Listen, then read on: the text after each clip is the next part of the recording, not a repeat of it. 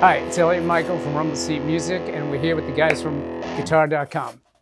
So I've been on the road as a musician since I'm 16.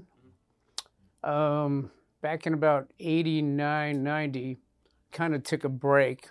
And my friend came over and he said, "Why don't you open a guitar store?" I said, "No fucking way. I've never worked in my life, as a real job." So finally, about 3 months later, he goes, "Look, I'll give you 8 months free rent, whatever you need." But I said, "Okay, I'll do it." So I did it as a joke. And then all of a sudden, things started happening. It got bigger and bigger. And then I bought a building next door. And it became what it is pretty much today. So I was trying to think of names of stores. And I didn't want to use Michael's Music or Eliot's blah. I think that's a little cheesy. So I was thinking, old cars, old guitars, old things. So an old car has a rumble seat. And I was married to a different woman at that time. And I said, and I hated her. So this is, I said, "What do you think of the name Rumble Seat?" She goes, "I hate it." I said, "Done." I've been doing this now for 25 years, I think, something like that. And a lot of collections, a lot of people I know from the music business that I've, from 30, 50, 40, whatever years ago, still call me, buy guitars, sell me guitars. People call it collections. I buy collections.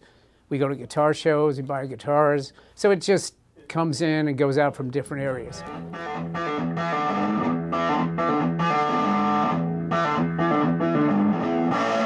This is history.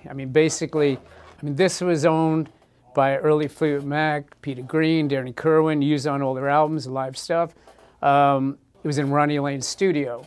So it was used by bands like The Who, Led Zeppelin, and a ton of other bands that Ronnie Lane recorded.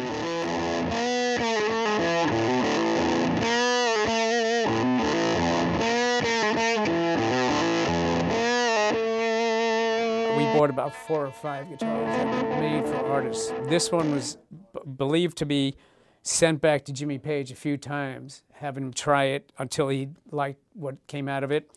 So it's got all the basic things like Jimmy Page's guitar with push-pull pots. And it's got the buttons underneath, which make this guitar sound incredible.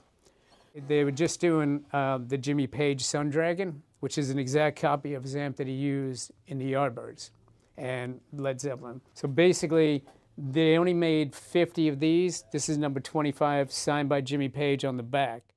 This was Jimmy Page's fuzz tone that he used in the Yardbirds. And basically, it comes with some documentation here. This was rented to Jimmy Page and the Yardbirds for six shows around Weston. I gotta take my glasses off. Weston, Pennsylvania.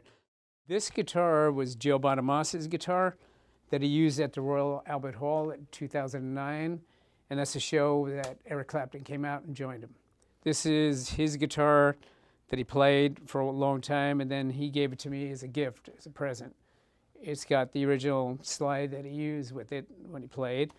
And again, this is another piece of American history signed to me. And he didn't want to take a real one on the road. So I basically told him, take my personal 59. And he said, "I can't do it because I don't want to feel responsible." I said, "Okay, take my 59 Les Paul and pay me $1 a week for the rest of your life." So he took the guitar, but he didn't do the $1 a week. He paid it off real quick.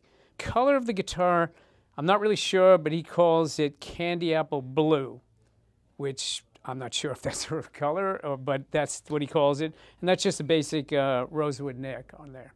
But it's got that 59 big profile neck as well.